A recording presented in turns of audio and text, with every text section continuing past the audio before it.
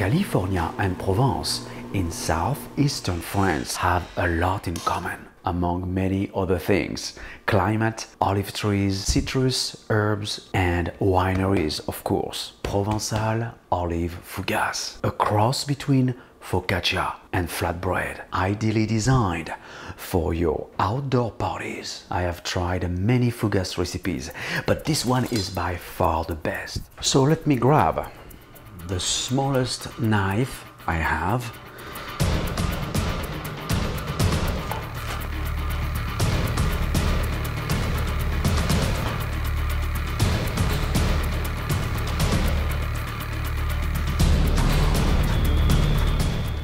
Cannot describe it. You got to try that. It's unbelievable. And you know, you can even slice these guys, toast it, and make crostini.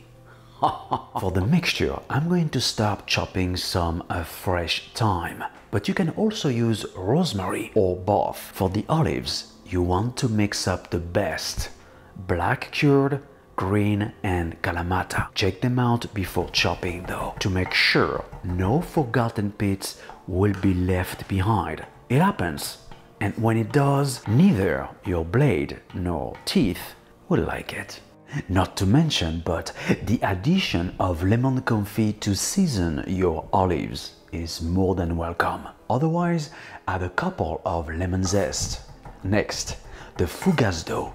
Based on my antique baguette dough recipe, low mixing process, small amount of yeast, and long fermentation. First, I'm going to combine water and yeast, add flour, semolina, and salt, and mix on low speed for 4 minutes total. As you can see, I am using the paddle attachment to mimic the commercial dough kneading machine. After 2 minutes though, you want to clean up the paddle attachment and scrape down the sides of the bowl and mix for 2 additional minutes. That's it. You should end up with an internal temperature of 28 degrees Celsius, 83 Fahrenheit. Cover and let it rest for an hour.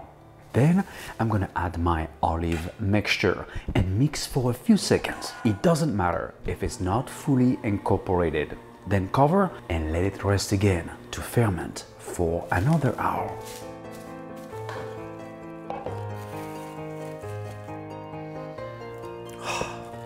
This is why I love bread. For the second punch down, I'm going to transfer my fougasse dough onto my work surface. Degasse, flatten, make a round shape, and back in the bowl. And you want to let it rest again for 1 more hour. So 3 hours total. And then see what happens next.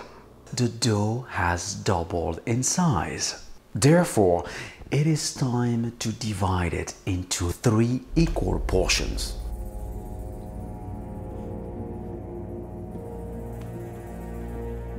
Cover and let these babies to rest for 20 minutes. Then flip, deflate, and turn each round into a beautiful flat rectangle slab. One more step and you'll know what I am talking about. Place onto baker's couche and let proof for an hour. Pretty soon, you want to turn your oven on to 550 degrees Fahrenheit to 80 degrees Celsius with a pizza stone inside.